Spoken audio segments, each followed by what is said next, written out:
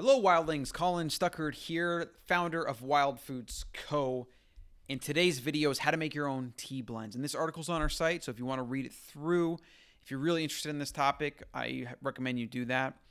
Tea is something that we all should drink more. It's something that I constantly have to remind myself to drink more. I've created habit trackers, I've created reminders, whatever. And it's something that when you make it in bulk, I found that's the best way to drink more tea.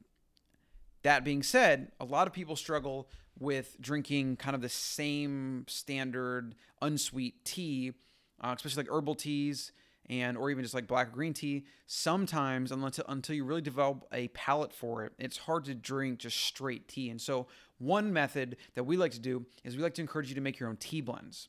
Now, I love hibiscus. It's actually just straight organic hibiscus. That's a product that we offer at Wild Foods. And it is the perfect base for blending. Now, keep in mind, hibiscus is very overpowering. So when you brew hibiscus with something, you actually probably want to use much less percent, because otherwise your tea will come out mostly just hibiscus flavor. Maybe you want that. Maybe it's something you experiment with. But what I like to do is I like to add, like a 1/10 by weight of hibiscus to almost every blend I do, just to add a little bit of sweet to it, a bit of that natural sweet. And so basically what you're doing is, to make your own tea blends, you're going to take raw, real ingredients, herbal ingredients. You can even use foods. There's actually a lot of things you can put in tea that people don't really realize. But let's just take some of the common ones and kind of look at what it would look like to make your own tea blend, okay? So you see that right here in this picture. We have roses. I believe that's passion flower. We have some lavender. Chamomile is another favorite. It's also one of the most potent medicinal herbal teas there are. It's just something you should really drink. We should all drink every day. We got calendula here. We got some yarrow, elderflower. I believe that's our green tea. Maybe some guayusa. And basically, if you took all these different single ingredient herbal, these aren't really teas. That's the thing. So tea is actually made from the specific green tea plant. Camellia sinensis. I always have problems saying that, so don't try saying yourself for 4 times. Camellia sinensis. Anyways, the green tea plant is from a very specific green tea plant, and you actually get white tea, yellow tea, black tea, green tea, all from that same plant. Now, herbal, which are more like herbal infusions, isn't, technically tea, because it's not the green tea plant. But so again, it's just one of those weird nomenclature things. I'm just going to use the blanket term tea because everyone kind of knows that. And we'll just use herbal tea for teas that aren't from the tea plant and that usually don't have caffeine. And then we'll use just regular tea or green tea and black tea to identify a traditional tea that you'd have. If you had a cup of tea in Britain, or if you were to have tea in anywhere in Asia, it's almost always going to be a green or black tea. So if you were to have these single ingredients, you would then, if you really wanted to get scientific with it, obviously you could eyeball it, but you would get a gram scale and you would take different level, let's say get a large cup or container. Maybe you want to make 8 ounces or so. And you're going to try to divide it by basically proportion. So let's say I'm going to do chamomile as a base. Let's just say I want to do 50% chamomile. Okay. So I want to do 8 ounces. I'm going to weigh out 4 ounces of chamomile. Then I'm going to do an ounce of hibiscus. So I put that in.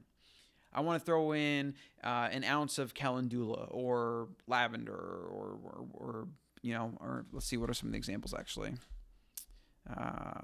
Herbal ingredients, jasmine, and then you even get into dried fruit, which is really fun to experiment with, and you get a little natural sweetness that way, like elderberries or cranberries. You can even do something like raw nibs, cocoa shell to get other flavors. Pieces of dried ginger do really well. Lemongrass is a very nice, easy to get anywhere at the store and that you can add in. Although you kind of want to make sure it's dried lemongrass, because the not dried will go bad because it's going to have moisture in it. So actually keep that in mind. Dried lemongrass is what you'd want. Spearmint, peppermint, rose petals. Pretty much, there's hundreds of ingredients. These are actually jasmine balls. That's actually probably jasmine tea. Let's see, we got paprika. Then you get into spices, and you can do, more like that. But anyway, so if you look here and you scroll down into the article a little bit, you find kind of your base tea, which, like I said, is chamomile in this example. You can make up to 40 to 80%. And then you list out the ingredients and you try to assign percentages of the different ingredients you want to add to the tea blend and just kind of eyeball it, what it looks like. This one we have, as an example, we have rooibos as a tea base, which is a red rooibos.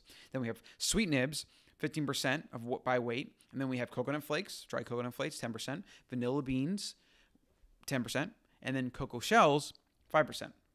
So we would take a scale and measure these out based on percent after converting, either ounces or grams to the respective percent. And then we would put it into, let's say, a bag and shake it up vigorously. Take one tablespoon, teaspoon, or about 3 grams typically is what you're aiming for 8 ounces. And then brew that probably about like 195 degrees. So let it come off the boil and sit for about a minute to kind of get in like the 200 to 195 degree temp, and let it go for about 3 to 5 minutes. And then taste. And, you can adjust if you think it's a little bland or it needs more cocoa or it needs more coconut. Maybe you want to try adding something else completely.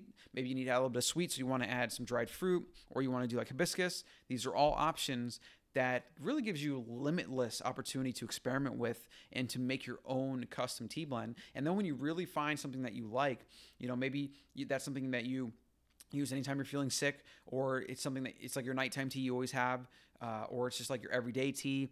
Maybe you make like a lighter tea, like our Tai Chi, which is like a green rooibos with lemongrass and lime, and that's like your midday tea. And then I would just really recommend making a few tea blends that you can kind of enjoy throughout the day and for different reasons. And then, if you want to, sweeten with stevia, maybe add a dash of erythritol or xylitol, experiment with that. Even a dash of honey here and there is not going to kill you, although we recommend, watching your honey intake because of the sugar content, of course. And this is just something that is really fun way to be creative in the kitchen. And there really are so many opportunities to make your own tea blends.